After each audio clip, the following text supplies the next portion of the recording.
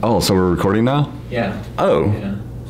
Well, we've done model preparation, we've done priming models, we've done cleaning models. Now we're actually going to start painting models. We're going to start with the Cultists.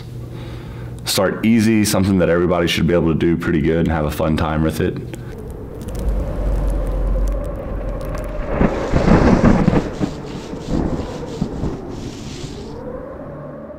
We're going to be using the artwork from the box as our inspiration.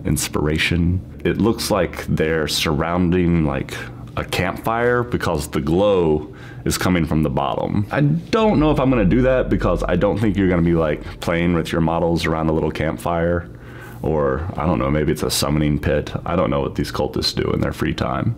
I'm gonna use an assembly line method, and that's gonna save time. I think I'm gonna start with the flesh, mainly because it's deeper than the cloak around his face. For flesh, my main two colors are gonna be Cadian Flesh Tone and Kislev Flesh. The brush that I do the majority of my base work with is the Army Painter Wargamer Regiment. I like this one because it holds a lot of paint on the bristles. First things first, I can be kind of generous here because I'm going to paint over it, but I'm going to paint his face. Getting all in there, making sure it's all filled in. It's always better when you're doing a base coat to do two thin coats than one large thick coat because it lets you see the details better. Get that arm.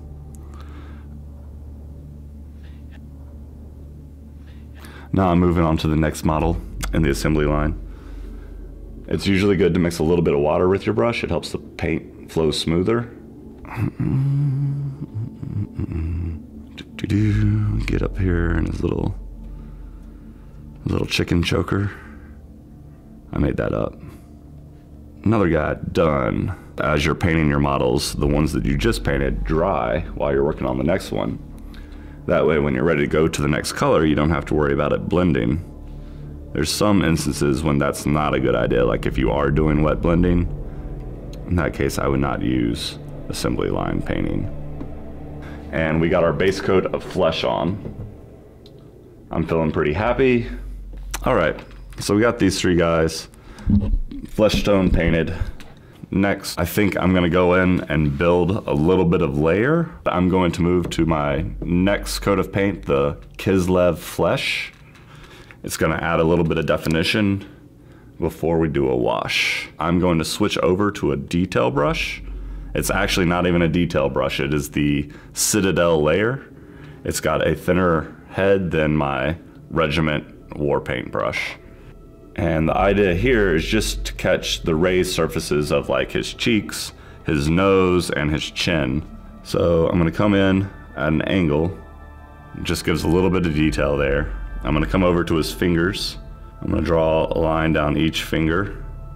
It's important to remember to turn the model and not your hand, because I paint in general one direction with the brush. I generally turn the model before moving my hand.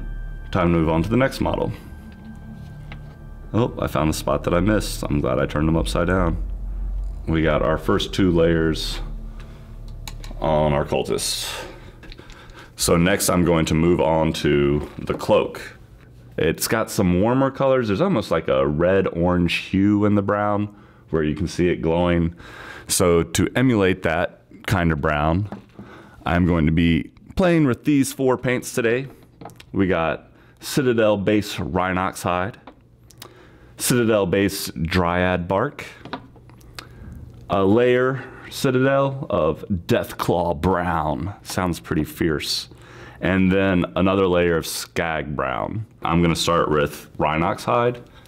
It's a warm, dark brown color that I like to use for cloth. Get some onto my work brush. I'm back using the Regiment.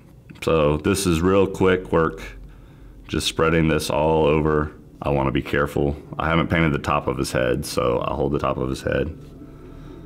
Be careful underneath the arm. Don't wanna get it on the hand. All right, flipping them around.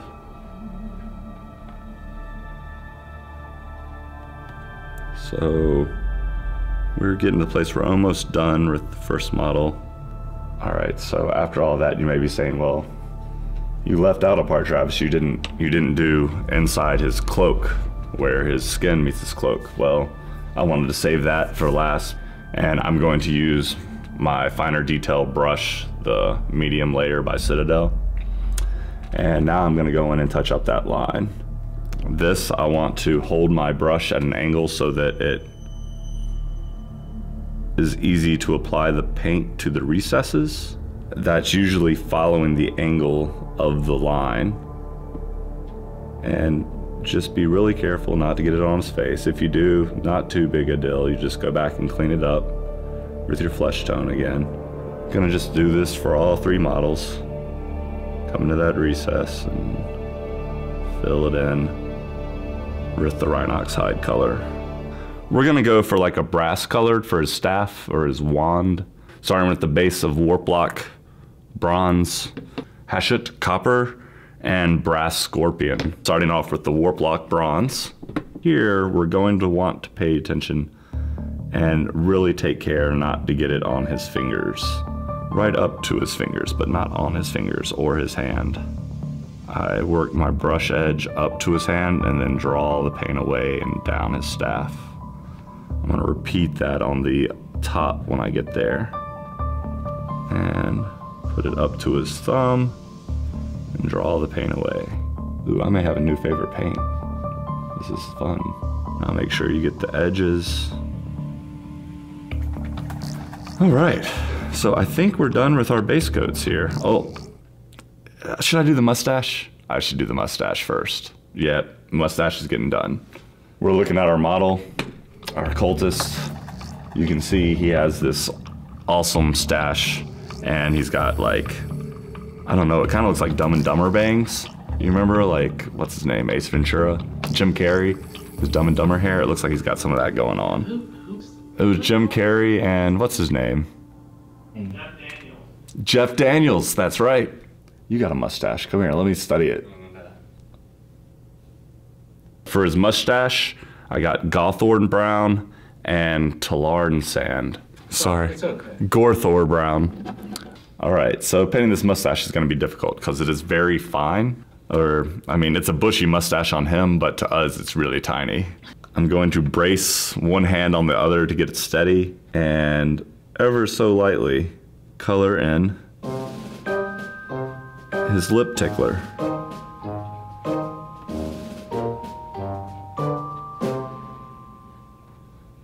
All right, so we got the mustache, now I'm gonna get the hair, boom. There we go, all 3 of those guys are done. So we are officially done base coating the models.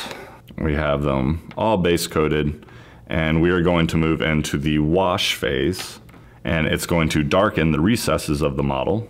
So we are going to be using Agrax Earthshade. With my shades, I like to use an older, thicker brush.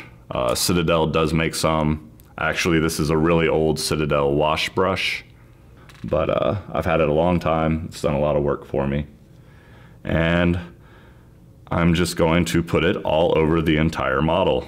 Some colors are going to obviously pop out more, but by the time I'm done, all the recesses will stand out a little bit more. When done, move on to the next guy. You can see automatically that his face pops out. You can see his eyeballs. Got a lot on this guy. And move on to our last guy. If you get too much, you can soak it up with your brush and move it around. Now this step takes a little bit longer because it's a wetter paint. You just gotta let these guys dry. All right, so we're back. The wash has dried. We can actually see a little bit more detail in the models now. Now it's time to start going and layering over top of these details. I'm gonna start with the cloak, and I'm going to use the small layer brush from Citadel Paints. I'm gonna use a 1-to-1 mixture of the Rhinox hide and the Dryad bark. And what I'm gonna do is I'm gonna go and paint the raised areas of the cloak. Be sure not to get it in the recesses. I'm not getting much contrast with this color. but I'm gonna go ahead and finish.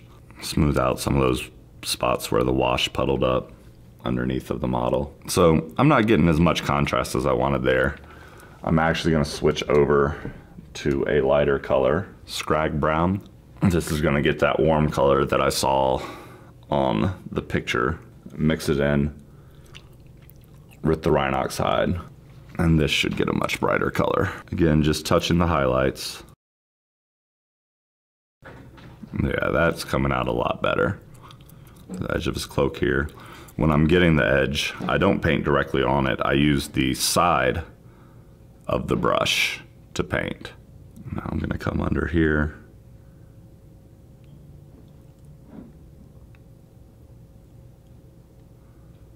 Get the highlights on the top of this fold.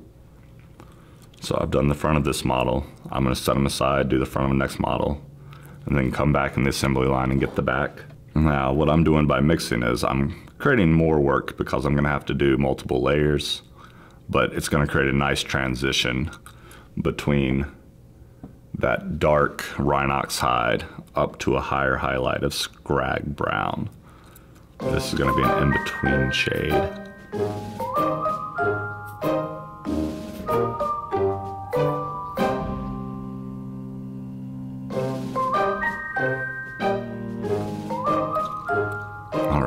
So now that I got the front of every model done, it is time to go to the backs. And again, start up here on the top, because that's where the light's gonna be hitting. Just bringing some lines down. Again, this is just layering, so on the more hue or pigment that you want to color, just apply more layers, and it'll brighten it up. So we got our first layer done. You can see the details are coming out even more. Looks like he's got some shadows and some folds going on.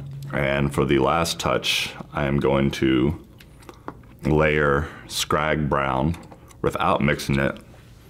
And it's gonna be kind of a mix between edge highlighting and layering, but I'm just going to get just the right amount of paint.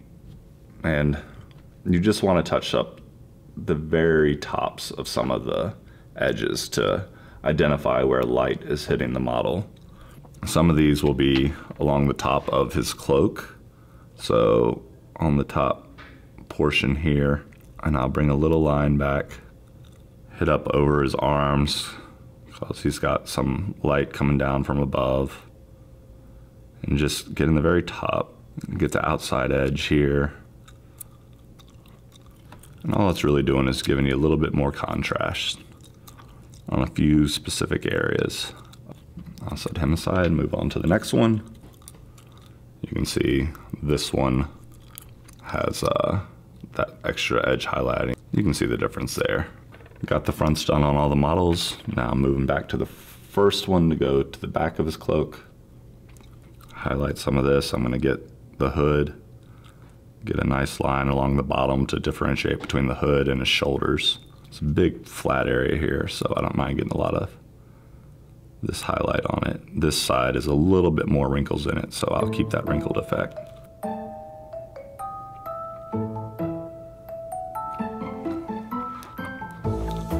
Just showing some difference in what you can do. Just do the straight line down and over.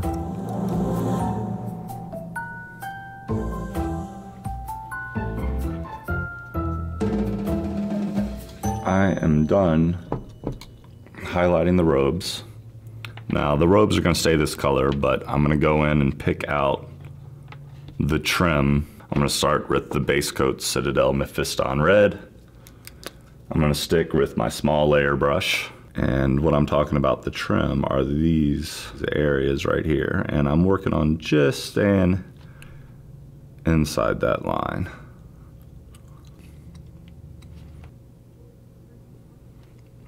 He's got trim around the bottom of his cloak. That's a little bit thicker and easier.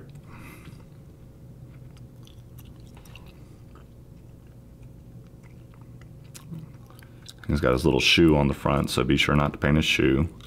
Again, if you didn't want to, you wouldn't have to paint this. You could leave it. Be perfectly fine, it's your game. His belt's gonna match the lining. He's got the trim on the front of his cloak. Next, I'm gonna lighten it up some using Evil Sun Scarlet, and it's a layer color. It's a lighter red, and here it's edge highlighting, so I'm not gonna worry about getting full coverage. The idea is just to get a little bit to make it pop out. Just enough to really make that red shine through. So there is the red. Let's try yellow on the next guy. A big problem people have with yellow is that it's too transparent, but this Averland yellow does a really good job. So we're gonna start with the Averland yellow, following the same steps that we did with the red. I think yellow might turn out to be a more contrast between the brown of his cloak. Might look a little better, brighter. I got this line a little bit too thick, so I'm gonna go back to my Rhinox hide and straighten it out some. Just go back and follow the recess. You may think it looks weird at first doing this kind of pickup work, but as it dries, it'll make it pop out even more.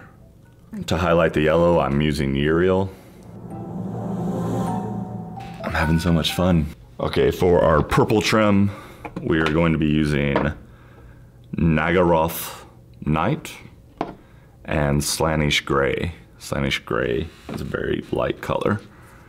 All right, I'm gonna start on the back of them here and do these long lines for that barely shows that dark purple. Hopefully by the time we're done with the light purple, it'll pop out a little bit more. I wonder how long this video is gonna be when we're done. I don't know, 2 or 3 minutes. Oh man, I just noticed that around his head is trim also. Like around the hood of the cloak. Oh, yeah. So, I gotta get that too. We'll start on this guy and go back and do the others. Alright, so gone back, fixed all the hoods. Now it's time to highlight the purple. This is Slanish Gray. I'm gonna mix it a little bit with the other purple to make them match a little bit more. It gets this consistency when Slanish Gray is naturally this consistency. Time to do some edge highlighting here.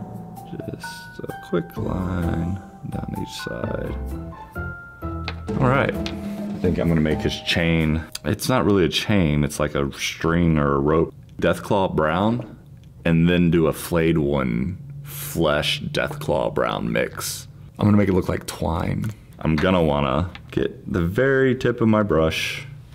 I'm gonna start at the bottom and work up. I'm gonna try to highlight, edge highlight.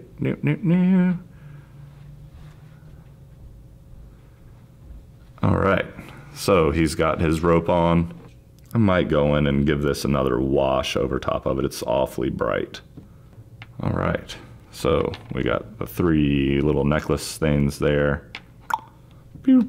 I'm going back to Agrax Earthshade, and I'm gonna stick with the same small layer brush because I'm only gonna wanna apply the wash to where I just painted the necklace. And I'm just gonna follow that line.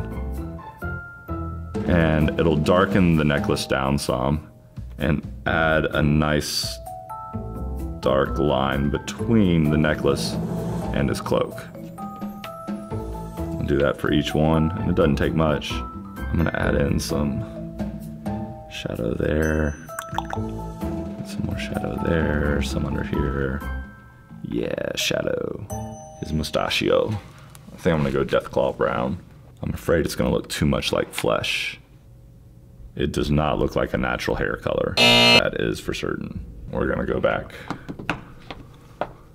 Maybe mix Deathclaw brown with Rhinox hide. That looks more natural. And I like to use pallid witch flesh for my eyeballs. Sometimes teeth, depending on what I'm painting. I go in and I paint the white eyeballs first, and then I'll do a pupil, and then depending upon the model, I might try to add an eyelid. And a lot of people panic over this. I will turn the model and figure out how to get that tip to just touch the eyeball. And I generally sometimes will do it upside down And it's just enough to get the paint onto the eyeball. The extra small Artificer Layer Citadel brush. Let's see if that makes this easier. And you're like, well, his eyeballs look like they're huge, but we'll go in and clean this up.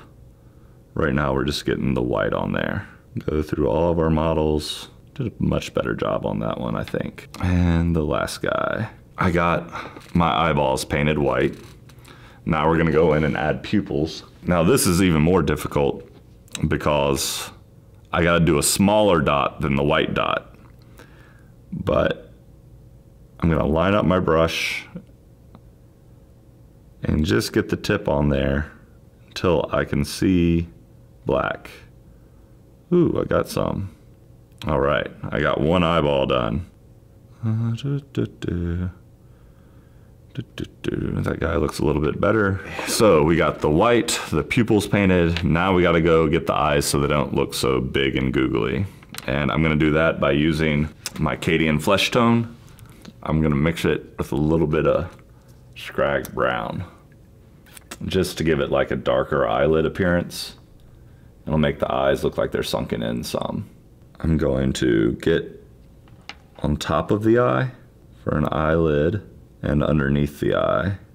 Now I'm gonna go in with the Kislev Flesh and bring out some of those highlights on the nose and forehead.